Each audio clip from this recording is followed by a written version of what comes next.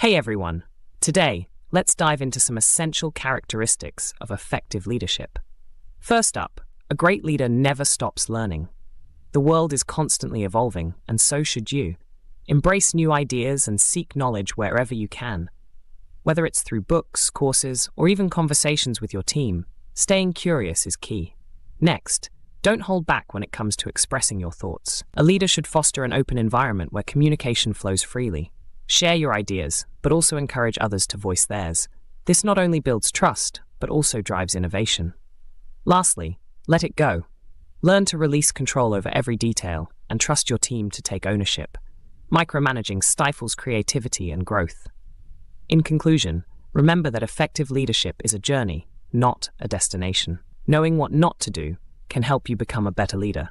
First up, let's talk about micromanagement. If you're constantly hovering over your team, it stifles creativity and trust. Instead, empower your team by giving them space to excel. Next, avoid playing favorites. Treat everyone equally. This builds a stronger team culture and fosters collaboration. Another big no-no is poor communication. If you keep your team in the dark, it creates confusion and frustration. Be transparent and encourage open dialogue. Next, don't shy away from accountability. If you blame others for mistakes, you lose respect.